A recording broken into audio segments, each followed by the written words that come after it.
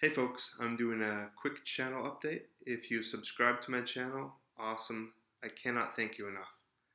Um, if you've watched the videos on my channel, you'll probably know that they're fairly one-dimensional. They're often, well, they are all this format of me talking away, yakking about Age of Sigmar. Um, but I hope to change up the format in the future. It might be a few weeks before I make some more videos, but the reason why they've been fairly one-dimensional is the fact that I don't have a lot of things with me.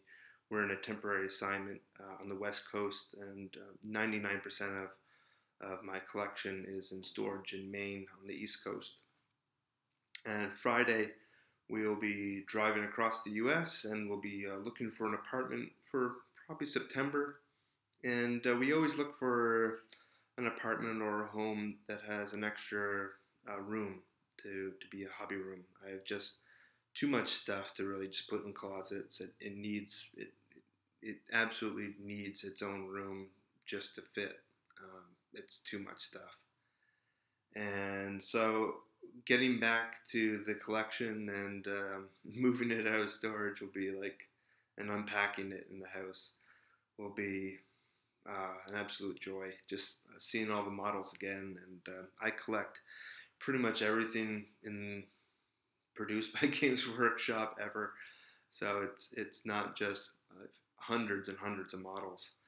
Um, a lot of painting to do, but I also collect comics and novels and board games and yeah, card games. Anything with the GW logo or Warhammer on it, I collect. So I hope to do a variety of different videos in the future about the art and the fluff and the history of the models themselves, maybe some battle reports.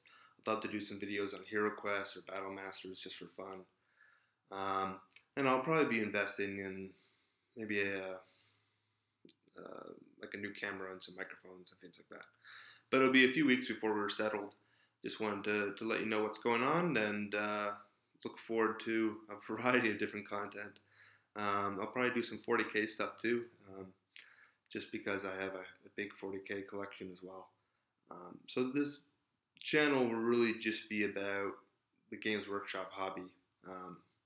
Not as much of a gamer as I once was, far more of a collector in many ways.